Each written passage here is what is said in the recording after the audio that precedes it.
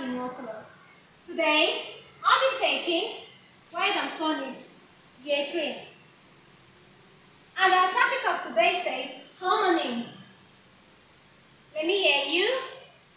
That's beautiful. Homonyms. Again? Yes. You may ask me, what are homonyms? Well, homonyms are words that have the same spelling, may sound alike, but have different words meaning. What this text is telling us is that homonyms are grammatical vocabularies which may have the same spelling and they may also sound words alike, but their meaning differs. They have different meaning. They don't have the same meaning. Some of the examples of homonyms include, as I've written them, you study them with me. Number one says late. Late. The word late is a homonym. This is because it doesn't have one meaning. Late could mean what? Not punctual. That's not early. When you say she was late to school.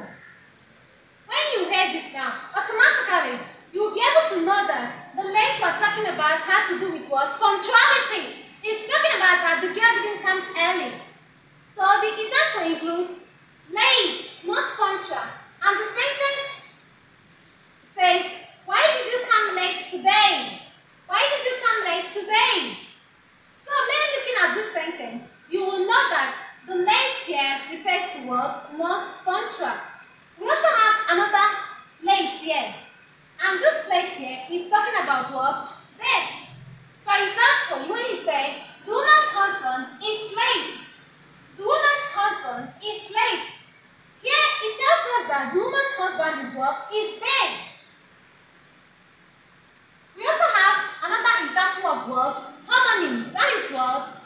Refuse. Again, refuse. In this place now, the pronunciation may differ a little. Yes, the sound may differ a little. This is what? Refuse. And the refuse here is what? Waste. I will discuss the refuse later. Again, I will discuss the refuse later. So the refuse here that we're referring to is what? The waste, the garbages. That's the refuse we're talking about here. And that same refuse have the same word, spelling as what? Refuse. But different pronunciation. Say after me, refuse. That's what? Reject. The sentence says, she may refuse his offer. She may refuse his offer. That's, she may reject his word, his offer. Another example of homonym is what? Can. Can. The can here is what? The thing. It's talking about thing. You can say, he threw the can away after consuming the drink. He threw the can away after consuming the drink. That's, he threw the thing away after consuming the what? The drink. This is can. And here we say what? Can. Do you notice any difference? Yes, there is little difference between them. The A in pronunciation of can is what? The strong R, that is can.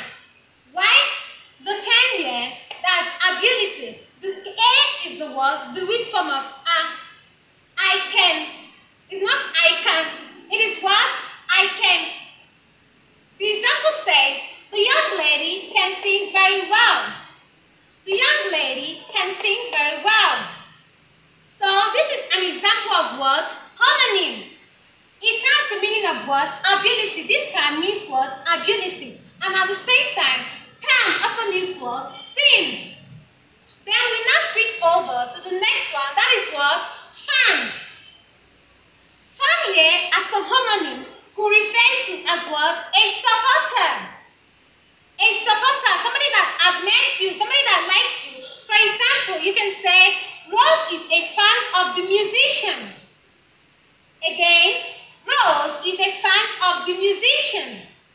Here, the fan refers to what? A supporter. Rose is a supporter of the musician. And fan at the same time also means what? An object, a cooling object. An object that can cool an environment. For example, you can say, they have a big fan in their sitting room. Again, they have a big fan in their sitting room. So, this is an example of the fan I'm talking about. They have a sitting fan in their sitting room. So, the fan here could refer to what? A supporter. And at the same time, it could also mean what? A cooling object. An object that can cool what? An environment. There are so many examples of words, synonyms, but we are limiting the examples to this place.